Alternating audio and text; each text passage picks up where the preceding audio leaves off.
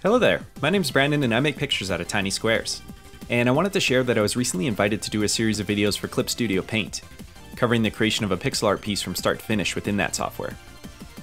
The artwork I've made is what we see up on the screen there. It's a side-scroller mock-up with a roller skating theme.